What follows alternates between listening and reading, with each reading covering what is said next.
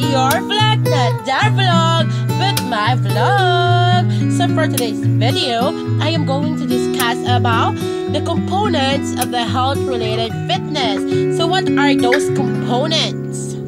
There are 4 components of fitness, which is the cardiovascular fitness, the muscular strength, muscular endurance, and the flexibility.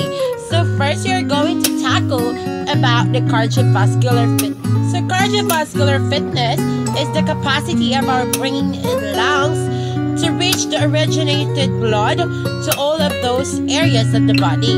So that is the cardiovascular fitness. So we're going to proceed in the muscular strength. The muscular strength is the total amount of a muscle can produce in a single maximum effort. So the total amount of power can muscle produce in a single maximum effort. So that is the muscular strength. So we're going to proceed in the muscular endurance. The muscular endurance is just similar with the muscular strength, but the muscular endurance is the capacity of maintaining intense strength. So if the muscular strength is the total amount of power a muscle can produce, the muscular endurance is the maintaining, or how you can maintain the power you are giving on those weights. For example, for weights. So the last health-related fitness is the flexibility. So the flexibility is the range of movement over a particular joint of the body.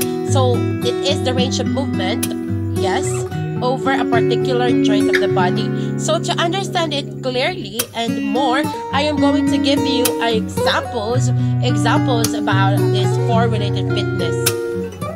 So the examples I am going to give is the works, or the daily works that we are doing in our house, so that it is much more relatable.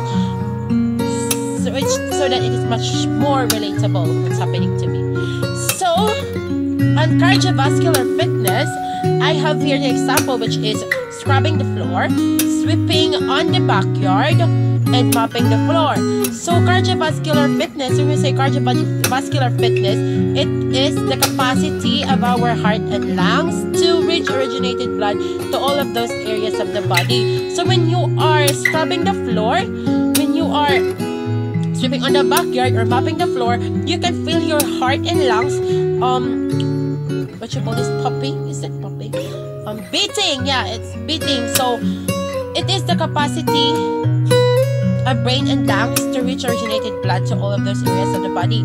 So on the muscular strength, I have here the example on the muscular strength and also with the muscular endurance. So my examples are just similar with the muscular endurance. So fetching water and carrying heavy loads. So when you are fetching water, you are exerting power. So the power you exert is the muscular strength, or the total amount of a muscle, or the total amount of power a muscle can produce. While you are fetching, you are also doing the muscular endurance, or the capacity of maintaining intense strength. So they're just similar. That's why I consider them. I just put 2 examples, which is the fetching water and the carrying heavy loads. So those are just my examples on muscular strength and muscular endurance. So next is the flexibility. So the flexibility is the range of movement over a particular joint of the body. So my example is wiping the windows and sweeping the floor. So on wiping the windows, you are flexing your arms and your legs to reach every corner of those windows.